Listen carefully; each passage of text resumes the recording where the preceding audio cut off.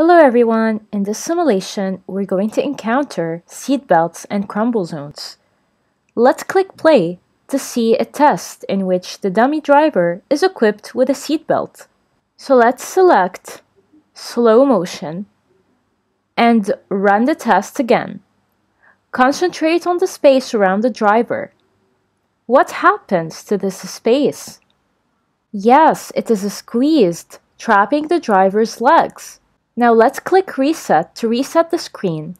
Let's click play again, then click pause and play repeatedly to see this more clearly. Concentrate on this zone.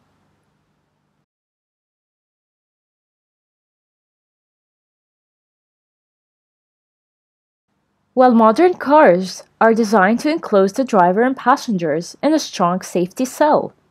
Outside this area, the front and the rear on the car are made weaker so that they will progressively crumble in a collision.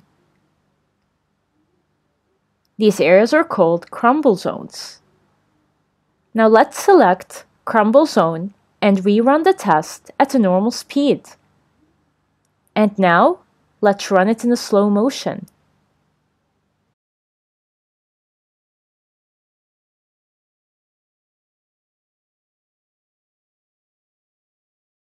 What happens to the space around the dummy driver this time?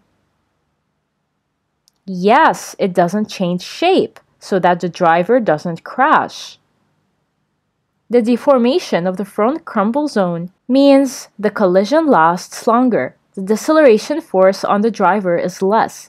What happens to the kinetic energy of the moving vehicle? Yes, it is used up, deforming the front of the car, and it is converted into heat.